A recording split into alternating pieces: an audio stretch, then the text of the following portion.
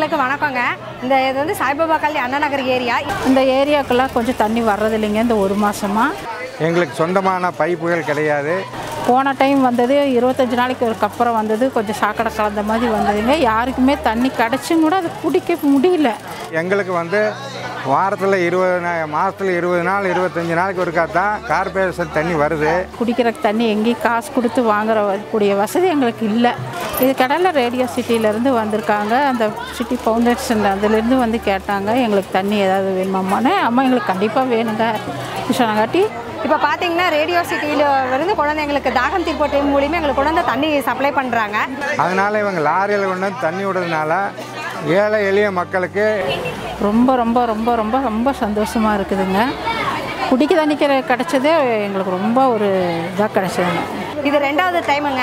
நாங்கள் வந்து ரொம்ப தண்ணி கஷ்டப்பட்டு எங்களுக்கு வந்த தண்ணி பார்த்திங்கன்னா 15 நாளைக்கு முன்னாடி வந்த தண்ணி பார்த்திங்கன்னா ரொம்ப கலங்கலாக இருந்தது.